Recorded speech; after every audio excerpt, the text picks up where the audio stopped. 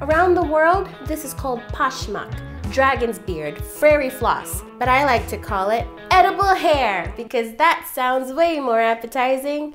Just kidding. This is hand-pulled cotton candy. You only need a few ingredients to make hand-pulled candy, the main one being sugar. Now others have made this with honey, but I find I have a hard time doing with it. It's a lot easier when you do it with sugar. You also need some corn syrup that will prevent it from hardening too much and make it flexible and pliable. Some white vinegar, water, and food coloring of your choice. I love traditional pink cotton candy, so I'm gonna add a few drops of red. In a saucepan off the heat, I'm gonna add all of the ingredients.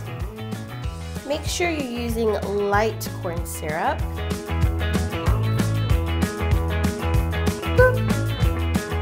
I like to give everything a good stir before I turn on the heat. That way the sugar gets a little head start in dissolving. All right, that looks good. The heat will help dissolve the rest.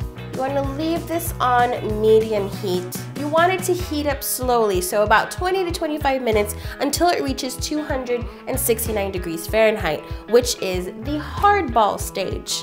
Hardball, like your mom's. I love your mom's. Make sure from time to time you use a brush and some water to water down the edges so that crystals don't form.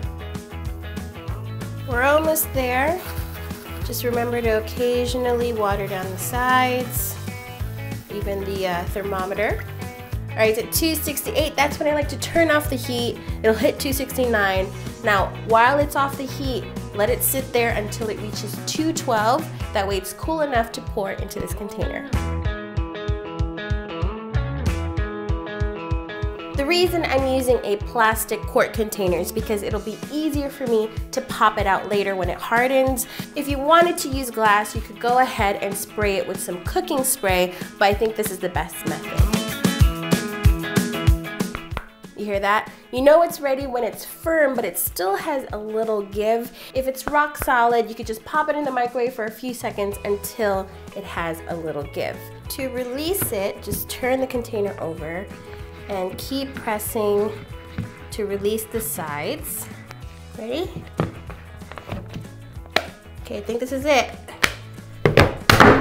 Boom. It doesn't look like it now, but this one piece is gonna turn into tens of thousands of strands. And to do that, I have a tray with a bunch of cornstarch, and that's what's gonna prevent everything from sticking together. Now just coat the puck with the flour.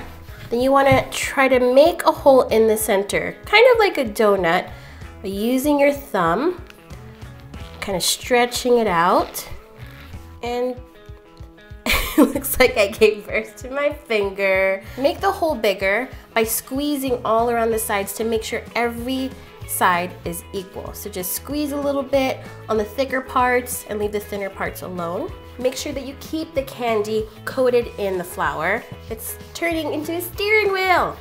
I'm gonna make the ring a little larger. Now you take this huge loop and make a figure 8. So now I have 4 strands. Now that's stretched out enough. I'm gonna make that figure 8 again, loop it around, and continue the process. You go around and make sure all the strands are even. Another figure 8, and keep pulling. Ready to twist again.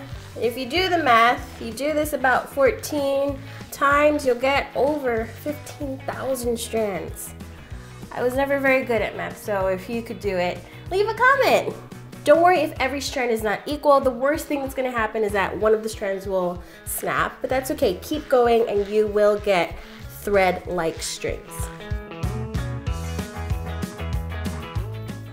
It's already starting to look like hair. I'm just going to break off some of the strands just by pulling it. I'm taking this cute little straw and just wrap the candy around it. And there you have it, hand-pulled cotton candy.